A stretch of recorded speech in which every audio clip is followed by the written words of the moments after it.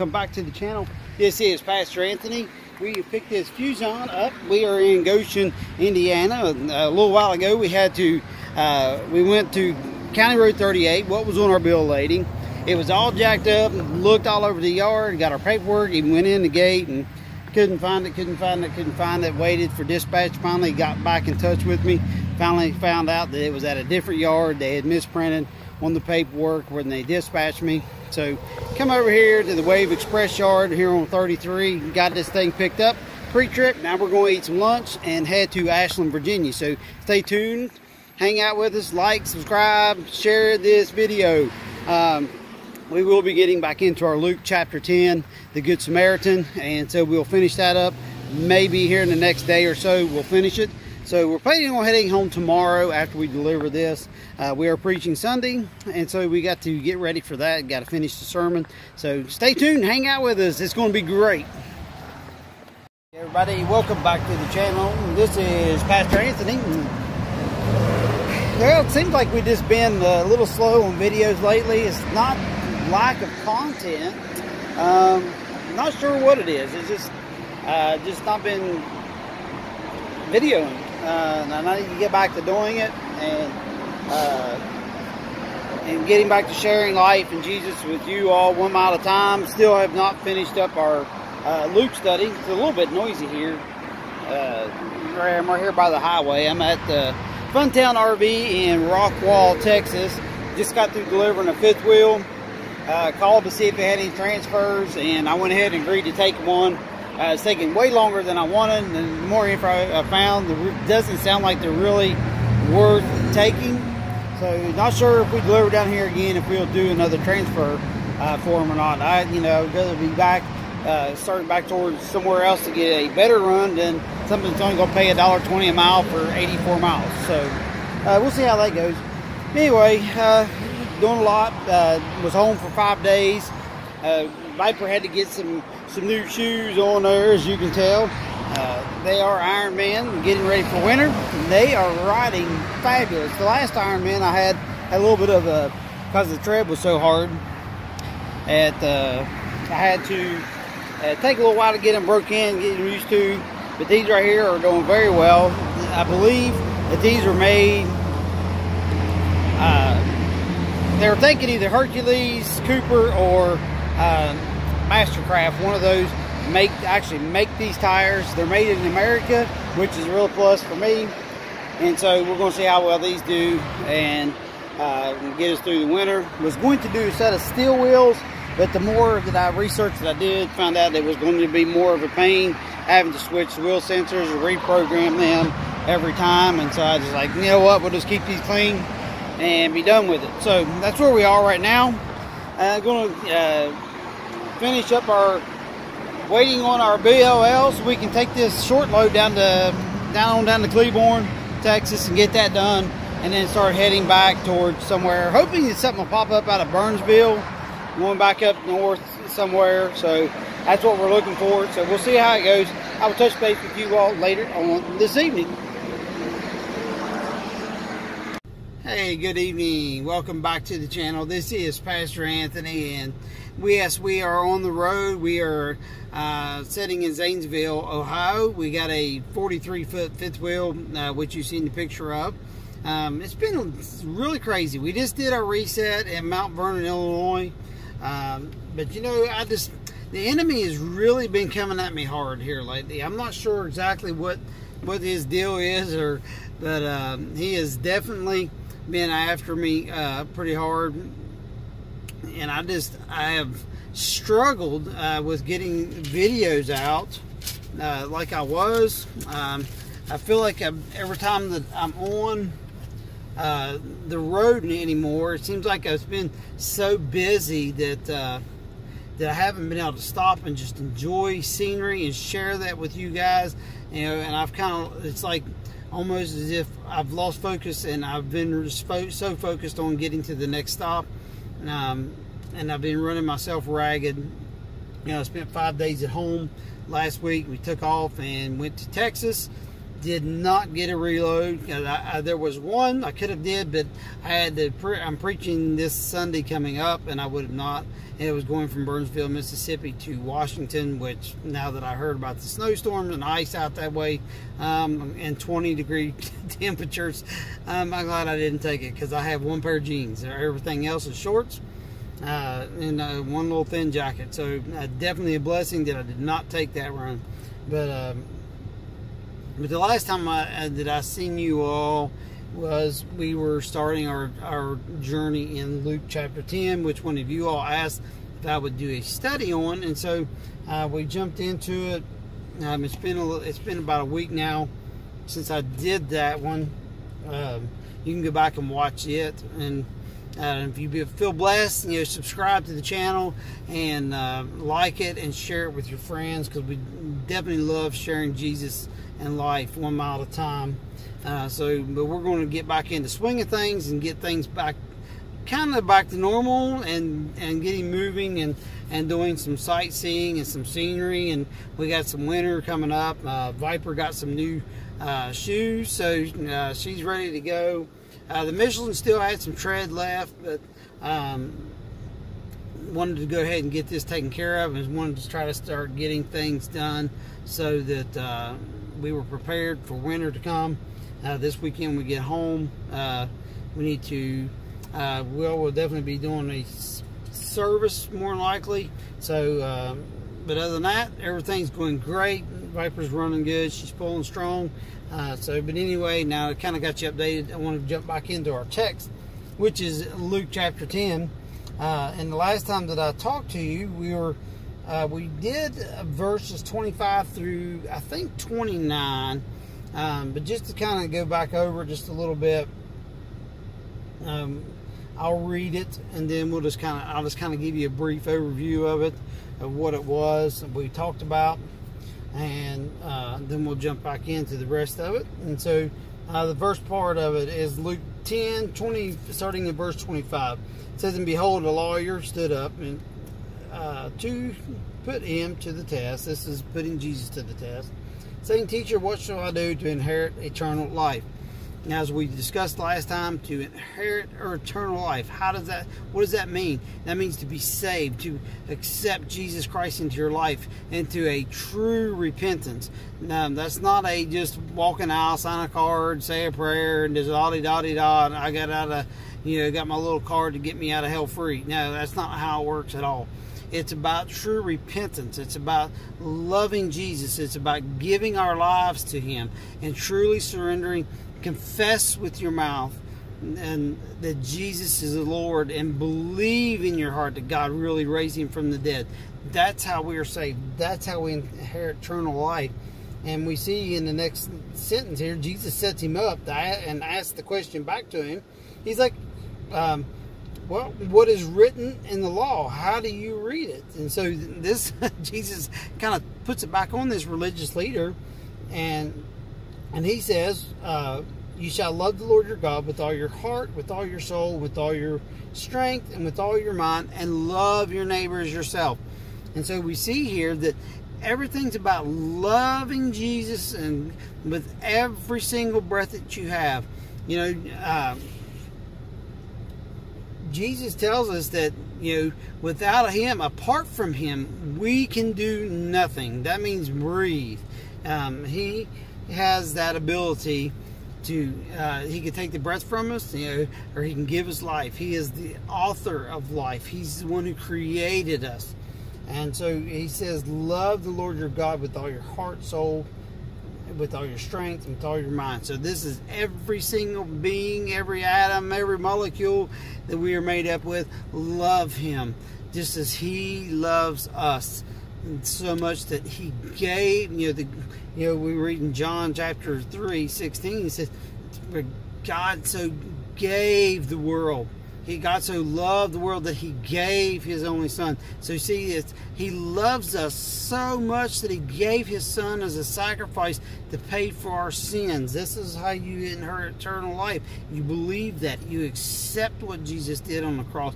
You truly believe that He walked out of that grave on the third day. And then you love Him back with every breath that you can.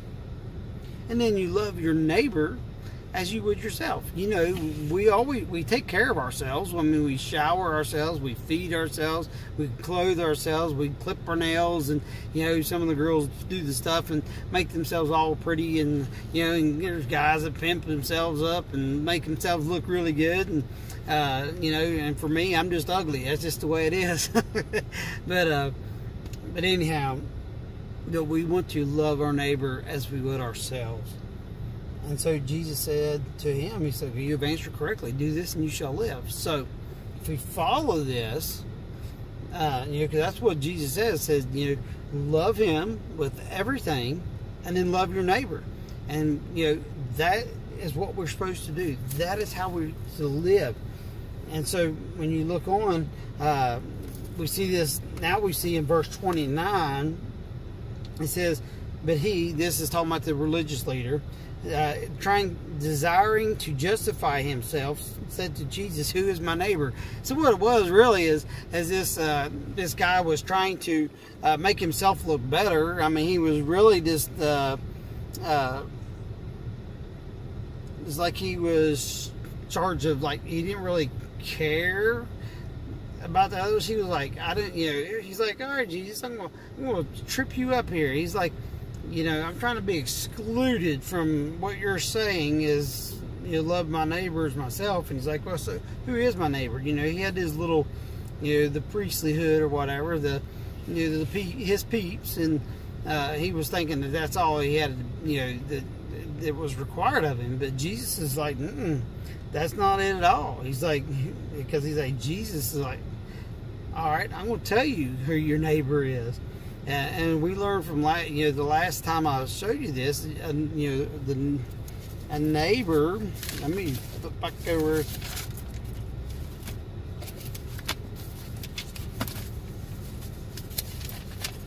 I didn't do very good with giving my notes. But a neighbor is someone who lives next to you or a fellow human. And so Jesus is about to show him who his neighbor is through this parable, which we were going to read. Now I'll read it through and then we'll talk about it. Beginning in verse 30, Jesus replied, a man was going down from Jerusalem to Jericho, and he fell among some robbers, who stripped him and beat him and departed, leaving him half dead. Now by chance a priest was going down that road, and he saw him, and he passed on the other side. So likewise a Levite, when he came to the place and saw him, he passed on the other side. But a Samaritan, as he journeyed, he came to where he was, and when he saw him, he had compassion. And he went up and bound him up his wounds, pouring on oil and wine, and set him on his animal, and brought him to an inn, and took care of him. And the next day he took 2 denarii and gave it to the innkeeper, saying, take care of him, and whatever more you spend, I will repay you when I come back. Which of these 3 do you think proved to be the neighbor to the man who fell among the robbers? And he said, the one who showed mercy. And Jesus said to him, you go and do likewise.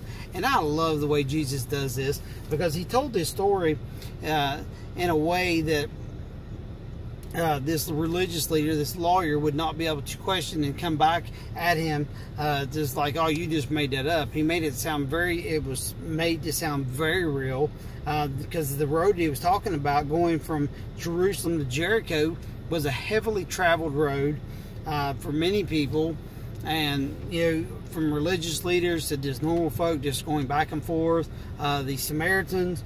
And one of the things Jesus did here, he was showing that like the religious leaders and his Levite, they were the peeps. You know, they were the ones who coexisted and you know, lived together and talked together and hung out together. The Samaritans were outcasts. They didn't want anything to do with them. They didn't like them. They hated their guts. They didn't want anything to do with them. And so Jesus made the Samaritan the hero of the story, and really put to shame the other 2, because they didn't do anything. They didn't show any compassion. They didn't show any love for their neighbors. They didn't do anything. And this really teaches us you and I, about the compassion that you and I are supposed to have. And, you know, and so much problems you hear all the time now on the news, I mean, out of people's mouths, is nothing but race, race, race, this, racism, that, racism, racist. And I have had a gut full of the nonsense. I'm sick of it. And right here we say, love your neighbors yourself. It doesn't matter what color your skin is, what your ethnic background is. It doesn't matter where you're from. You are my neighbor. I am your neighbor. And we are to love each other as you love yourself. This is what the Bible says. I'm so tired of listening to all the nonsense and the division that's going on in our country. And if we follow this verse, love the Lord your God with everything, and then love your neighbors yourself, we would not have the problems that we are having today. And this is what Jesus is trying to show him, you know, because the religious leaders of this time was all about themselves, all about the rules and the regulations and the laws, and they didn't care about anybody but them taking care of themselves and how they could benefit from each situation. And this is what we see today. We need to look at this and really you know, turn our hearts and help others and love them as Christ loves us. That's the kind of love that we need to be showing. We need to have compassion. We need to teach and love others, and we see them in need and hurting. We need to be praying for them openly, not just walking, oh, well, I'll pray for you, and then go home and flip on the TV. You need to pray for these people. You need to, if there's something you can do to help and serve, whether it be food banks or laying on of hands and praying, or donating your time, you know, to help go to schools and teach kids how to read. I mean, there's so many things that we could be doing, and the church today should be doing, and the churches are not doing. They're closing down. They're so scared of the COVID, you know, and I've had a gut full of all of this nonsense because we're not loving our neighbors as ourselves. Jesus said, go and lay hands and pray for those who are sick and diseased. Put your hands on them. We don't have the spirit of fear. We need to show compassion for others. We need to help them in their time of need, because there's so much in the mental health crisis nowadays. Seeing people committing suicide and depression and so fearful that they won't even leave their house. And the separation anxiety is it's overwhelming what we're seeing nowadays. And we, the church, needs to get up and help those people up out of the street, take them to the end, care for their wounds, and then come and then be back to check on them later to make sure that they're doing okay. This is what the scripture is saying. Just saying, and Jesus is saying, our neighbor is the one who showed him mercy. Jesus tells us, go and do likewise. We are to show others mercy just as Christ showed us mercy. You and I, we deserve to be cast into the lake of fire, into hell. And because of the love that Christ has for us, you and I have an opportunity to spend eternal life with him. You know, one part of scripture that we read, Jesus said that, you know, when I was hungry, you fed me. When I needed clothes, you clothed me. When I was in prison, you come and visited me. When I was thirsty, you gave me something to drink. When I was hurt, you bandaged my wounds. And you know, in the scriptures, there's people going, well, when did we do that, Lord? And he's like, the things that you do for the least of these people, others, our neighbors, he said, you did for me. So when we show love and kindness towards others and serve them and look for opportunities to help them, then it's as if we're doing it for Christ. And and there's another passage that tells us that we are to work as if we're working for Christ, and doing things as we're doing for Christ. We are to serve just as Jesus did. He said he didn't come, he said he came to serve and to seek. Is it Luke 19:10 says the Son of Man came to seek and to save which was lost. He came to serve us, to love us, to give us a way to go to heaven, to have that eternal home. And you and I need to be in that same mindset and tell others about Jesus Christ and what he has done for us, and what he is, and just how bad and how desperately he wants a relationship with him, and how much he loves them. That's our role. It's our duty, because all of those people that we know that have not accepted Christ are laying in the street dying, more or less. They are dead to in their sin, and you and I know how to have the gift of life, that eternal life, and that's a relationship with Jesus Christ. And if you were watching this and you've never accepted Jesus as your Lord and Savior, or maybe you're watching this and you don't know that you're like, well, I'm not really sure if I've ever been saved. Well, it's not too late. But all you have to do is confess that you are a sinner. Ask Christ to come into your heart and to forgive you of your sins, and truly believe with all your being that Jesus really lived on this earth. He really died on the cross, and He really rose on the third day, and He did it all for you and for me. He wants a relationship, a personal relationship, but you have to turn from your sin and run to Him, and He'll be waiting with open arms. But it's up to you to make that decision.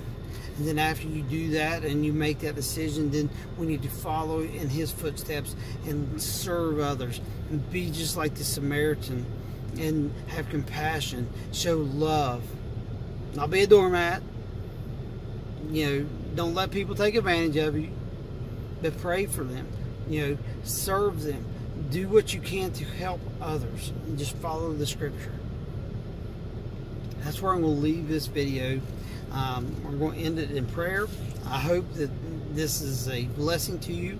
And again, if you're finding blessing with this video and you've enjoyed the teaching, comment below and that's something else you would like for me to teach on or talk about. If you have questions concerning what I talked about and you would like to ask, feel free to do that. If you do not know Jesus, get in touch with me, via message here. Go to @PastorLucas7 on Instagram. You can message me there. I'll be happy to try to help you in any way that I can. So I'm going to end this in prayer, and we will see you all soon. May try to do some pictures of or try to do something tomorrow and get started on the next one this week as we start. So we'll see how it goes. So let's pray, and we will see you all soon. Father God, Lord, we just thank you so much again for allowing me the opportunity just to sit and open your word and dive in and just talk about the scriptures, Lord. And Father, it just means so much how powerful your words are and how they impact us. You tell us that your word is living and breathing and active, and it's sharper than any double-edged sword. And Lord, you just tell us that we need to fill our hearts with your word. And you let it be a light into our path and a lamp into our feet. Lord, we just ask you to let it continue to teach us and guide us and move us forward and keep us safe, Lord. But use us, teach us, challenge us. Let us reach out to those who don't know you. Father, help me be a stronger light. Get the confusion or the weariness or whatever that's holding me back, Lord, that I'm not certain if I'm not serving you the way that you would have me to. Get those things out of the way. And also those who are watching this video, Lord, get barriers out of the way. Pierce their hearts, Lord, if they don't know you or if they're having trouble walking with you, Lord, that they may find you and have that personal relationship and begin to move forward and grow stronger and stronger. Lord, we just want to continue to share this journey, share life together, 1 mile at a time. We want to be together and just continue to grow stronger and closer as one family under the umbrella of you. So, Lord, we love you. Thank you for all that you do. In Jesus' name, amen. All right, guys and gals, we shall see you soon.